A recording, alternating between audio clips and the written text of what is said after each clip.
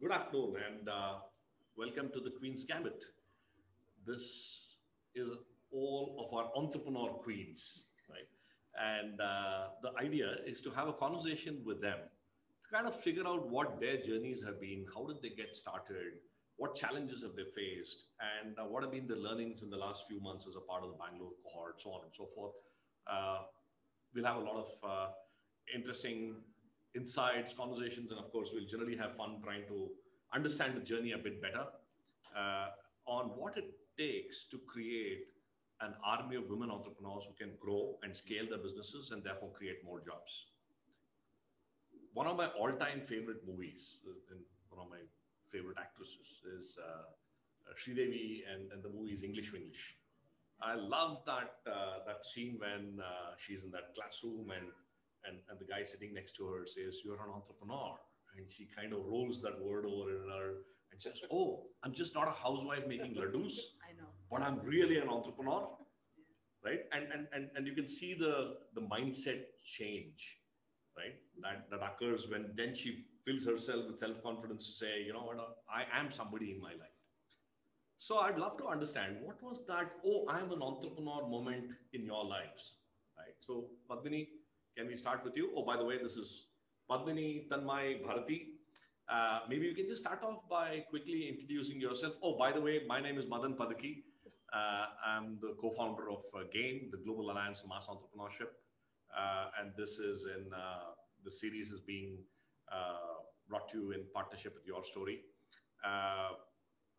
Game, of course, as many of you may be aware, is catalyzing an ecosystem that can unleash an army of mass entrepreneurship and entrepreneurs and really usher in a culture of mass entrepreneurship in our country where entrepreneurs can not just survive but thrive and grow, and therefore can we create more jobs. And that's the whole mission of Game. So with that kind of introduction to Game, Padmini, do you want to just Sure. start off by introducing yourself and what was that aha moment for you to be an entrepreneur? So I'm Padmini Govind, and we run a studio called Tarangini Studio. I'm actually a second generation entrepreneur, though my journey to entrepreneurship came via engineering, fintech, defense, having spent 20 years in corporate, Wow. and then making the switch to do my own thing. And Tarangini focuses on sustainable, fair trade, organic textiles. We are an artisan studio. Mhm. And it's been amazing to meet the rest of the cohort in Game. A lot of like-minded people and very inspiring. Lovely. So, how was the day when you quit your job and said, "Okay, I'm going to go in and be an entrepreneur"? Did you know, that's a switch that's very hard to make. Yes, it was. And I remember having that discussion with my mother, and she said, "Are you sure you want to give up this wonderful corporate career working in multinational defense deals and come and take over Tarangini?" But it was instinctively, I felt the time had come. Of course, it is a challenging and overwhelming decision, but one that I have no regrets having taken. Terrific, terrific. We'll come back to you, and I would love to learn more about the origins of the business itself. Yes. You said you're a second generation entrepreneur, so yeah. Let's get to you, Tanmay. What's as you said, you probably be the only woman that one can see in the Pina industrial area. So you're fairly, I'm pretty sure you're very famous and popular there in that area. Would love to, yeah. Yeah. So thank you. My name is Thanmai Vishwanath, and the name of our company is Bangalore Valves. We're now called BVPL Turbine Parts, and it was started in the year 1984 by my father. Mm-hmm. And personally, I did my BCom in Bangalore. I worked in risk advisory. I went on to do my MBA from IIM Kozhikode. Then I was working as a business consultant in an IT firm. I was in the US. Everything was nice and set. And on one Sunday afternoon, my father was mentioning to both my brother and me about how BVPL is, it's my father's baby. And I think that we were working with, like a few customers, and a very big deal sort of didn't go through, something that was highly anticipated. And at that point, he just put out the idea that, if you guys are interested, maybe you can help us with some marketing. So on the side, I think we took up marketing, and it was a very putting together an Excel sheet, having a lead list, cold calling, emailing, showing up at trade conferences. And then I was amazed by how positive the response was. And this was not only in the domestic market, but also the export market. Because I think at the core of our company, we basically make aerospace, defense, and gas turbine parts. All of these are very, very stringent quality measures that you need to meet up with. So I think we have a great team and a great product. And that, I think, got us a very good response. And then that switch, I don't know at what time it happened. It happened, but I wouldn't say it was a one-day thing. Exactly. But when I saw the results coming in, it was so encouraging. I was like, sure, why not? And then in 2018, I joined in full-time. And ever since, I'm in Pina, mostly amongst men. But yeah, I've had an amazing experience. Wonderful.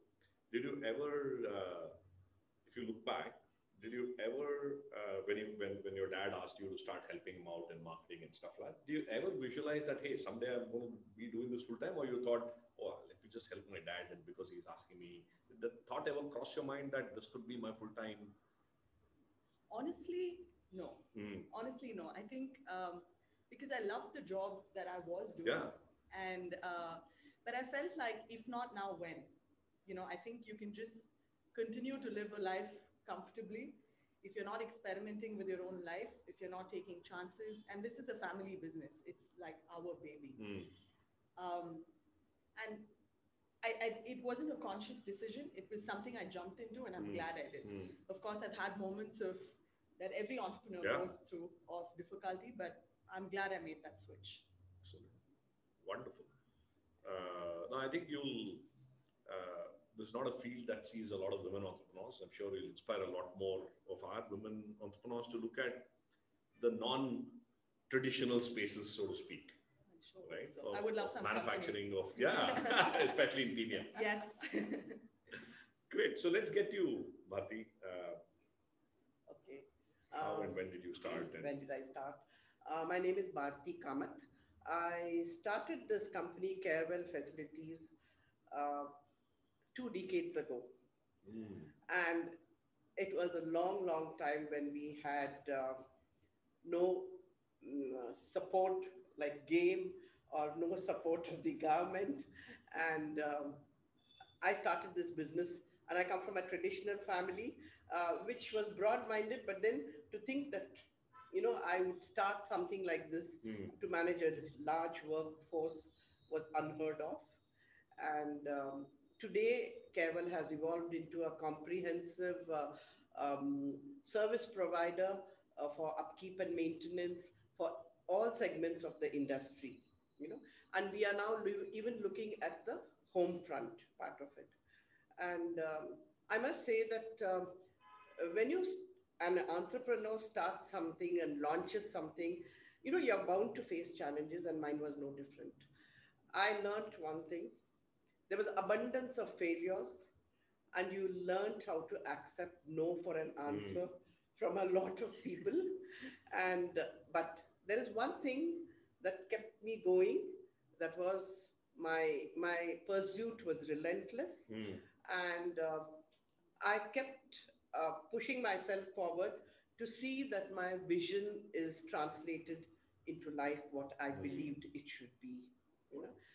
And today we have several verticals in this company which addresses all the facility management thing. But here I must admit one thing, that what really helped me, I did not have the mental support or a professional support system that most people I see have now. We had nothing. Okay, at least I had nothing other than my family support. I did not get anything else. But what really helped me was my stint with the hotel industry for 13 years, where I was heading the housekeeping department. And when I worked there, I developed a deep respect for the kind of work and the support that is required for a very large operation to run smoothly. And that was, I think, that set the foundation for my future. And it is going on. And I must mention at this point that almost 40 to 50% of my employees are ladies. Wonderful. And I feel and I see that the multifold impact that this has made to the lives of people, is like a high level driver for me in my entrepreneurial journey. And I'm thoroughly enjoying it, and I'm very passionate about whatever I do. Wonderful. Oh, I'm so delighted to hear, especially about the purpose and the passion that, listen, it's just not about our employees. It's about the difference we make in their lives. Or you were talking about artisans and the difference that you can see being made in their lives. I completely believe that, any entrepreneurial journey that starts with a passion and a purpose, much beyond profits. Yes. Right? Of course, profits are important, it's the lifeline for the important. business. But if we can anchor ourselves much beyond that, then you'll enjoy the journey. I mean, you can. It looks like you've just started off yesterday. I mean, it doesn't feel like the enthusiasm and energy that you have for 20 years. Madan, but I must tell you something. I've spoken to about 400 employees of mine, and not one of them want their children to be in housekeeping. They all have aspirations where their children they want them to be doctors, they want them to be engineers, and that's where I find that what I'm doing is very purposeful, because whatever they are working and earning, it's making a huge difference to their lives. Wonderful. But there's also a very interesting play here, right? So, and let me just kind of articulate that and see if we can find some differences and commonalities. You were in the hotel industry, in the housekeeping space. I selected housekeeping when I did my management training. Okay. And then obviously you cut your teeth there, you grew, and then you realize that there's a massive opportunity in the whole facilities management, and that's how you started Kerala. Correct. Right. So you came from that domain. Yes. Right. But for you didn't come from that domain at all. Yeah. Right. Manufacturing was as far away as one can imagine. Yes. From the world that you were living in. Right. And Padmini, I'm sure you would have grown up in the family hearing about but defense and saris or whatever is again, it's the complete 9 yards of difference in a way, right? It is, but the good part of having spent 20 years, not just in defense, but different technology verticals, especially overseas, is you can bring in some of those processes to a traditionally unorganized sector, as I'm sure Bharathi ji also does with her business. And it's those certifications, whether it's the organic certification or the sustainability, or now we're going to be one of the first artisan studios in India to get ISO 2026 sustainability certificate. Okay. So it's sort of bringing in processes to a traditionally unorganized sector, which will promote the artisans that are involved to a whole different level and give them the visibility that they need. Exactly. That's the goal. So the underlying theme that you're saying is, listen, it probably does not matter which field you choose, as long as you bring your energy, the passion and the enthusiasm for making a difference, and of course applying basic common sense and whatever principles you've learned in your past lives. What's been your experience in dealing with a whole new world? So for me, I think like we were talking about the larger purpose, I'd just like to add, I think I accompanied my father for several customer visits sometimes, and the respect that I can see for everything that he's built. He's always spoken of as a gentleman, and everyone has respect for his work and our company and the work that we do. And similarly, when I go to our shop floor, everyone is so respectful of everything that has been built with so much hard work that it really stirs you to then continue that legacy. It definitely does. So that was my moment of, subconsciously, of course, it wasn't like in my head. Initially, of course, I was scared that I come from a non-engineering background and this is so core technical. But I also realized after all my MBA that business is business. There are some underlying factors like the core of it should come from your customers, which then means good marketing, managing your finances well. And that's something I have been trained to understand. And that's definitely something that I bring to the table for BBPL. And it doesn't matter that we're in engineering. I have people, excellent technical people, and I'm bringing in the business intelligence. So why not? Yeah. No, I still remember 2 decades ago when I started Meritrack, completely from none of us in the founding team knew anything about testing, assessments, HR, recruitment, nothing. I was selling software. My partners one of them was working for 3M selling carpets, and the other guy was coding. Right. So a lot of the HR guys would say, "You guys, what do you know about HR?" And we did 2 things. One, we used that to our strength. And I say, because we don't know anything about HR, we are able to bring in a newer perspective. Absolutely. Right. Yeah. Though I think that point of time, that was the only line of defense we had. We didn't have anything else. But the other thing I'm hearing all of you say is that we learned like crazy on the job. Yes, absolutely. Right. So we struggled hard, tried to figure out and stay one step ahead of the market. Right. And can you then acquire that learning on an ongoing basis, on a continuous pace? And I think that's a very critical entrepreneurial trait as well, right? How do you learn fast? How do you fail fast? How do you fail forward? Right. So on that note, on the journey that you've been several years, were there any moments when you woke up on some days and said, why the hell did I choose this path? And you tear your hair out. Of course, given the quantum of hair I have, you can be sure that I've torn my hair out several times. And that's not the case with all of you guys. We're stronger. We are much stronger. You're much stronger. Yeah, absolutely. You go, girl. Yeah. So what's been those moments of frustration like, and how do you deal with that? How do you still? I mean, of course, how do we continue to deal with that? It's not always in the past. I think, we have to constantly pivot. And even speaking for Thanmai, we had such low points because unless we change the business from being a domestic, traditional, to being more into contemporary and millennial friendly, we would have not even made it past 2009, considering we started in 1977. Wow. So there were several of those moments, and you literally have to think on your feet. Post-pandemic, it's been such a challenging time for all businesses. Yeah.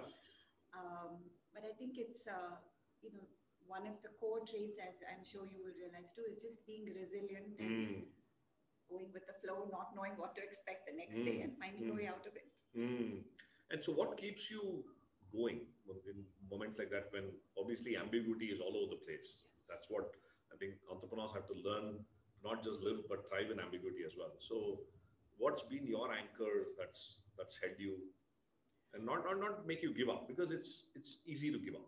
Right. So, I measure my personal success and the success of Thanmai mainly by social impact. Excellent. So, for me, it's the impact to the artisan families, much like Bharti said about how you've impacted the families of the people that work for you. I know one of our artisans, their sons work in Ernst & Young in North Carolina. So clearly they've come a long way and they've been able to do a good job for their families. Wow. And all the different pods and NGOs that we work with, that is a key metric for me. Of course, we have to be profitable, but that's our So you derive your success strength metric. from the impact that you see happening out there, and you feel that, hey, this It's needs to worth keep it. going. It's worth it. Yes. Absolutely. Yes. Great. Terrific. What about you, Bharti? Yeah, like I said, I pursued one thing, that in my pursuit I was relentless.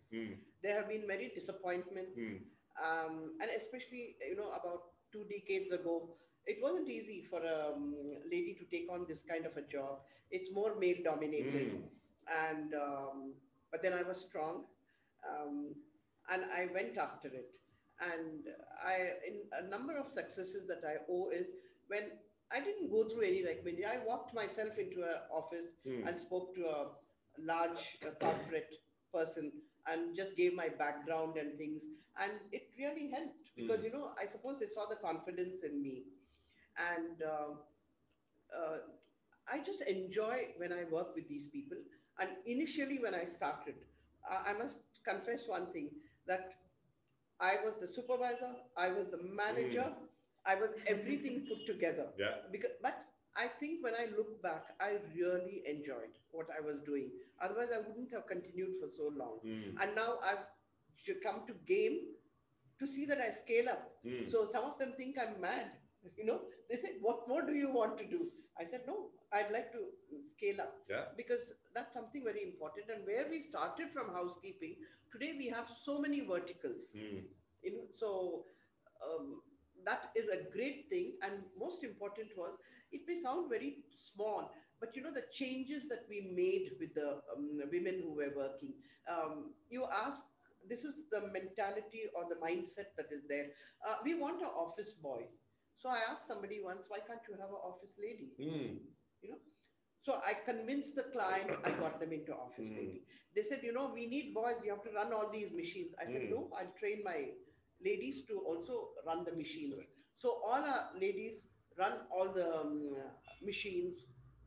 There's nothing that they can't do. So the very fact, when I see these kind of changes, they may be small, but to me, it gives me immense satisfaction. And I will not give up. Wow. I'll like to continue like Terrific. this. Terrific. And Thanmai, For what about you?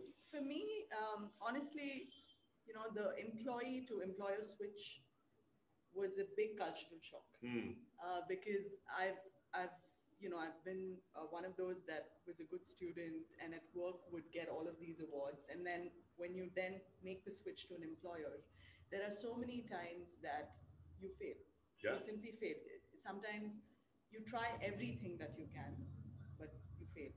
But so I've had a hard time, honestly, coping with that. But I think what really keeps me afloat is when I just observe my father handle crisis. And my husband also works with his father, and they run a printing and packaging company. So both of them are veterans. They've run these companies for 30 plus years. So when I just observe how they carry themselves with so much dignity, with so much, and in yesterday's session, I think MSR mentioned how being an entrepreneur is like a duck. You're paddling furiously. Yes, very true. And then on the surface, you look calm. Yes. And I didn't realize at that point that that's what it is. But when you see role models, and these two are really my role models, Excellent.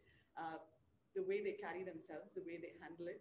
I think for me, initially, when there was a problem, I would panic. And my father and father-in-law are like, that's a luxury you can't afford. You have to solve the problem. and it's something I've learned. And now when I have a problem, I get to solving it, not panicking. So that's helped me. Yeah. No, what you're saying just reminds me so much of, as you were speaking, I was actually visualizing that scene. So my dad was an entrepreneur, and I grew up 7th standard, 8th standard. He used to run a very small travel agency.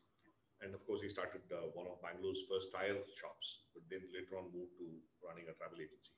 So I remember in school, 7th standard, 8th standard, after school, you used to go and receive calls and handle customers and stuff like that. A lot of my colleagues now tell me, listen, there's nothing, you don't panic at anything. And I typically don't. Yeah. And they ask me how. I still remember the scene from those days. I think it was in 97 or 98 or something. And we were a fairly lower middle class. Dad didn't have much of savings or whatever. And we were struggling to get the business going. And I think the first couple of years of starting this new business, our office got ransacked. So somebody came home in the morning at 6:30, I still remember, saying, hey, your office shutter seems to be open. What happened? You didn't lock it or something? And my dad was taking a bath, and he put me on a scooter and said, come, let's go. And I remember opening the shutter. Everything was gone. I mean, we had a small TV, the phone was yanked out. Somebody had pried open the cupboard. Not that there was much of money, some 5,000 or 6,000 rupees. All that was gone. I still remember looking at my dad's face. Okay, let's get to work. Yeah. That's it. Right? That's it. No, Wonderful. no emotion, no thing. How did this happen to me? Nothing. It was stoic.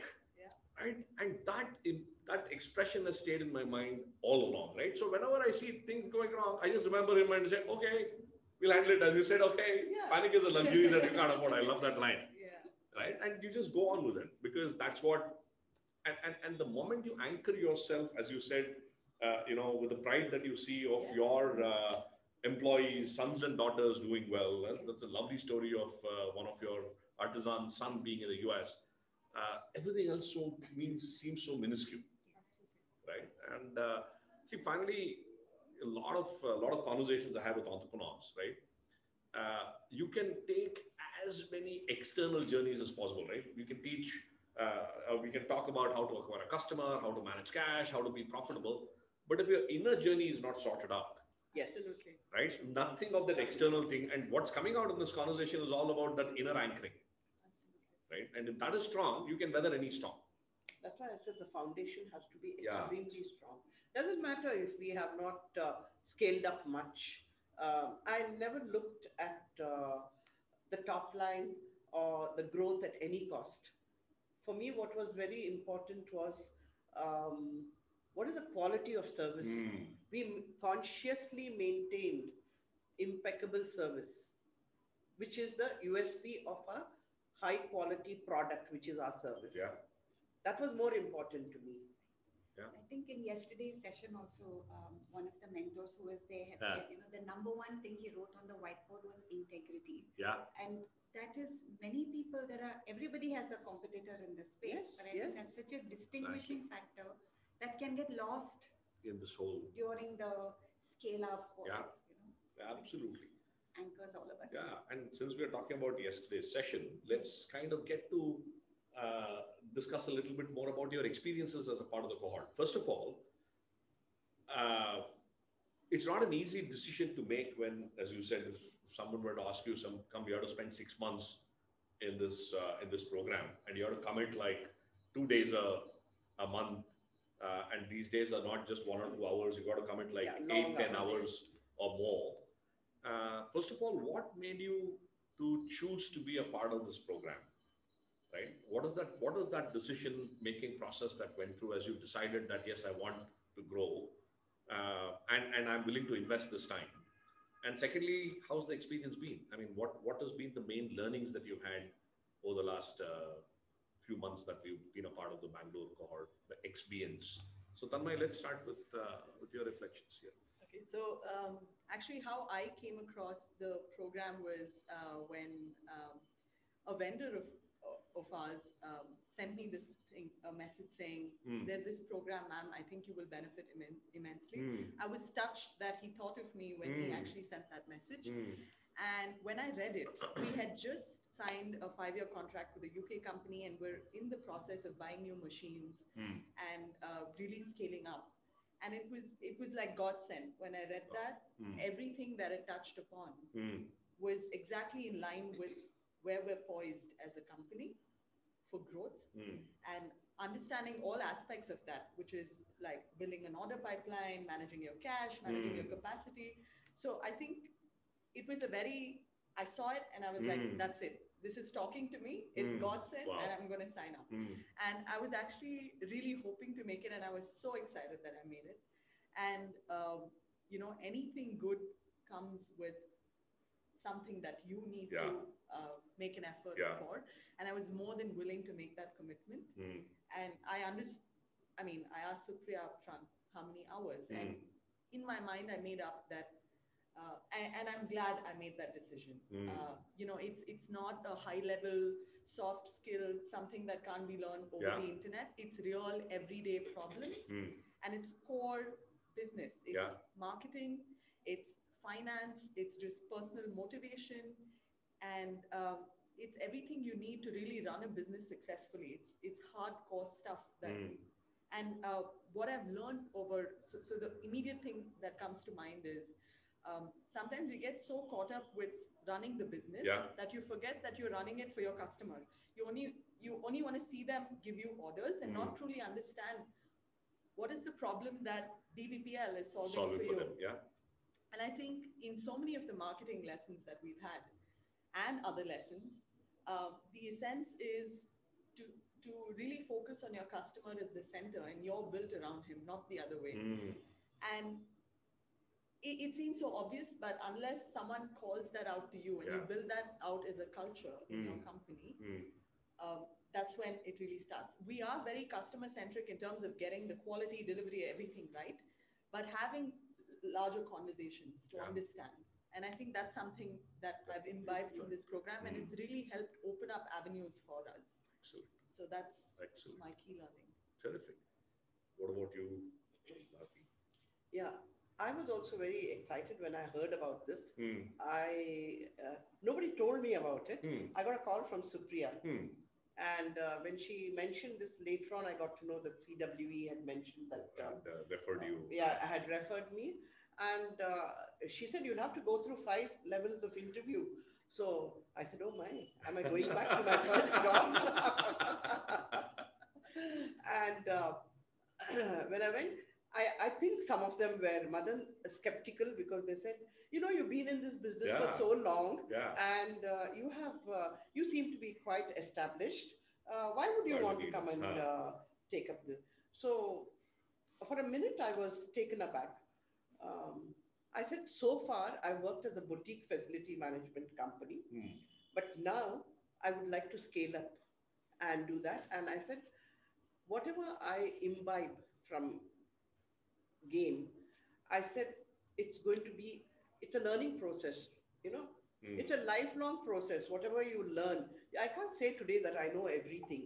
And believe me, anyway, I'm very thankful that they gave me a chance and I was in it amongst all the cohorts. And then when I met all my cohorts, I said, they're all raring to go. and they have so much of time on their side. I'm much older. And I only wish I had that many years, maybe what I would have done if game was there. But then, what I found it's really exciting, and it's been very great, the journey, what we have gone through till now. And believe me that there are so many things that we have got to know in game that, I have started incorporating it and implementing it in the company. And I definitely see there's a paradigm change in the culture part of it, what she mentioned. Because like, you don't learn about just one aspect of business. It's like under one umbrella, you have so many things that are going on. So, and literally, they're sheltering us and teaching us exactly what we should do. It's not that whether you've been in the business for 20 years or you've been in business for 1 year. But the point here is that I only wish when I started, I had something like this. And I must tell both of you, y'all are so lucky that at this stage in your business, you people have game to support. And I think it's just amazing. But then I have also been to some other programs where I'd enrolled myself and thing. But I think the experience in game is totally different. I look forward to the program every week. And that, I think, makes a huge difference. And I'm sure by the end of 6 months, I'm not worried whether I have scaled up my business or not. For me, what is very important is there are a lot of changes in my mindset. Exactly. And that you can't buy with money. Thanks. Very well said. Very well said. That you can't buy with money. And I know I will also scale. And what's exciting is suddenly there seems to be a thrust for women entrepreneurs. Okay. Now there are some corporates who are asking for women entrepreneurs. And can you believe? HAL has been told that 30% of the supplies or service should be given to women if they can manage. And I've got approved as a vendor. Wonderful. Congratulations. Wonderful. Excellent. So I just see that there is so much to it. The opportunities are great. And I think I've got into game at the right time. Excellent.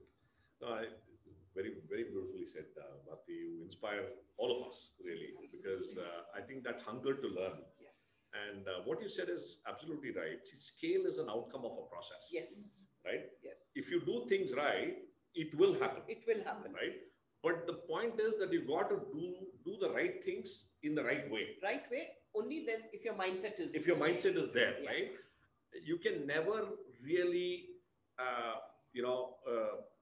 in a way, buy growth. No.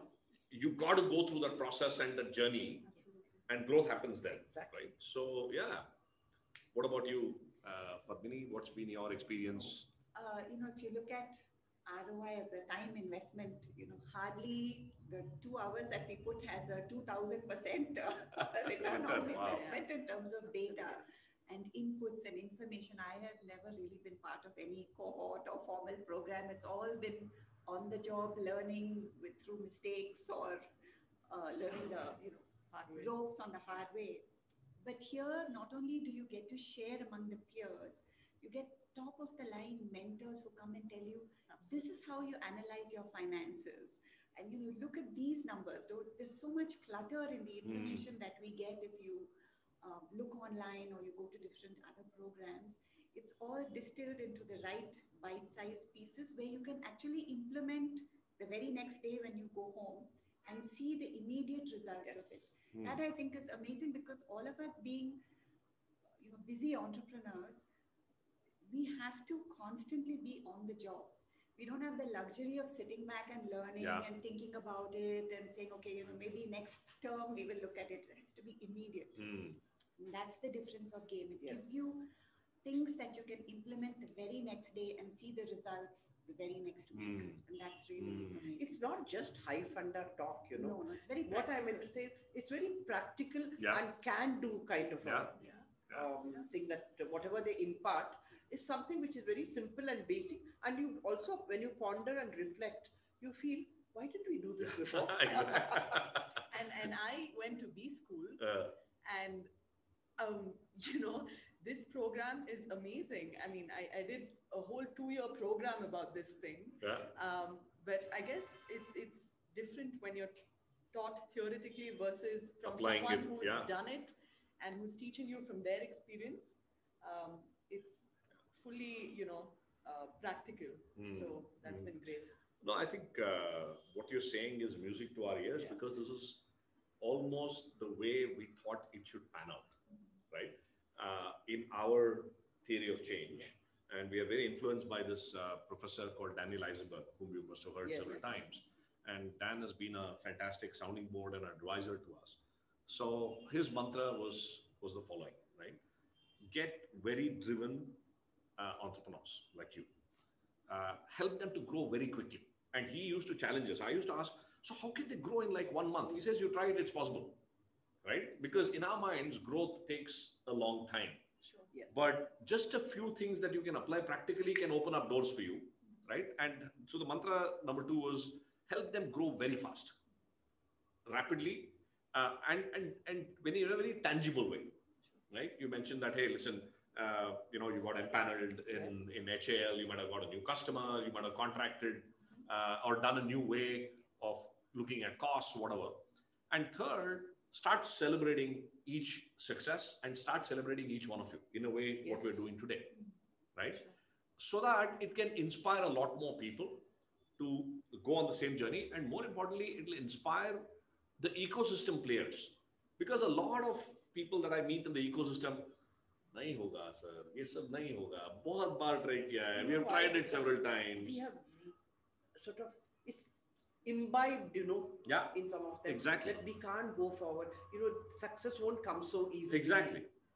It's sort of just in our mind, it's stuck. It's possible, like that. So we just have to change and say, now I feel with the game, for me, whatever I'm thinking of or dreaming of or my targets, unstoppable now.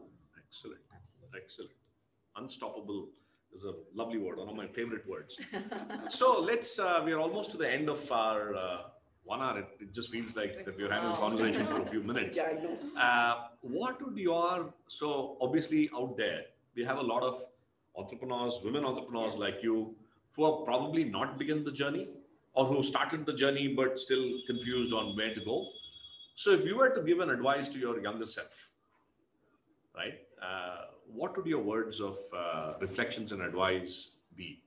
And, what would you want to share? Because the idea is also that each of your journeys should inspire 1,000 other women entrepreneurs to embark on that journey.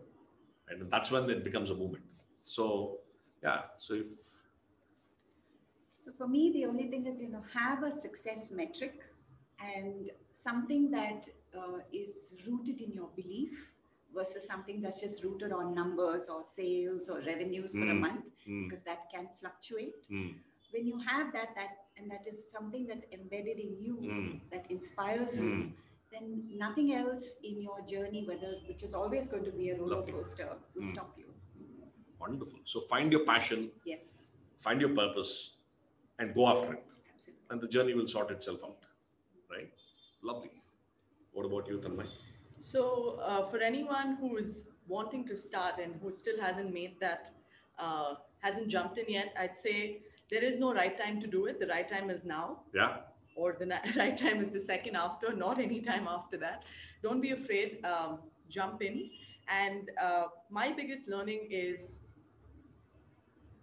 there are so many people who are happy to help. There are so many avenues to learn, and as long as you're asking the right questions, you will never have the answers to everything. Just ask the right questions, know where to look. And as long as you equip yourself with those two things, you have all the resources, all the help you need to go ahead. So that's that. Okay. So what do I say? Yeah. I tell every person who would like to get into this journey that first have patience and lay out your plan, a firm plan before you start on this entrepreneurial journey. But once you have done it, you have to be very relentless in your pursuit. So as she said, I would say the time is now. Go after your vision. There are so many organizations like GAME, the government, or for instance, our own country with the culture, which is looking forward to see that women entrepreneurs succeed. So that would be what I would say. Those are a wonderful set of messages to end the show with. Thank you very much for taking the time. Thank you for being the inspiration that each one of you are. I'm sure you'll have competition in Pune with a lot more women entrepreneurs after the show coming and starting off manufacturing entities. No, but this has been amazing. Thank you so much. And from a game perspective, this is our purpose, right? We want our target as a group over the next 10 years is to create and enable journeys of 10 million entrepreneurs, half of which being women. Which is still very early. We don't know what the path and what the roller coaster rides will be, but we know we're anchored in that purpose, and we'll have fun doing this. And what more can we, what more inspiration can we expect from folks like you? Terrific. So wish you all the very best. Maybe we'll just end with our XBN mantra. Yes. Why don't you lead it for us? Okay. 1, 2, 3. Get set, grow. Thank you. Thank you very much for having us over. Thank you. Thanks, Mother.